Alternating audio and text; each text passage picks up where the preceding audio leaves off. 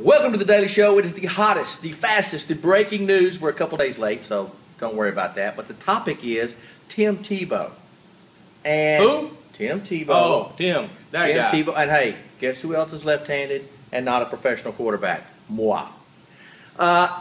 Quick topic. Yes or no? He's a professional quarterback. You're mad because he got cut. What? Me? I think there's something about him. I've always thought he's a winner. I think somehow he can win. He's got to get better. He's got to get more. Please read that. The Omaha Beef are offering Tim Tebow a contract. Current Beef quarterback James McNear. I'm not quite sure who he is. I think Tim can learn a lot from me. Now, I wonder if they're offering him How to be a second-rate quarterback? Yeah, I guess, man. I wonder if they're offering him beef products. Maybe. Money. You get 3 Omaha steaks. Let me tell you, every time you score. Listen up, though. Hey, he is a winner.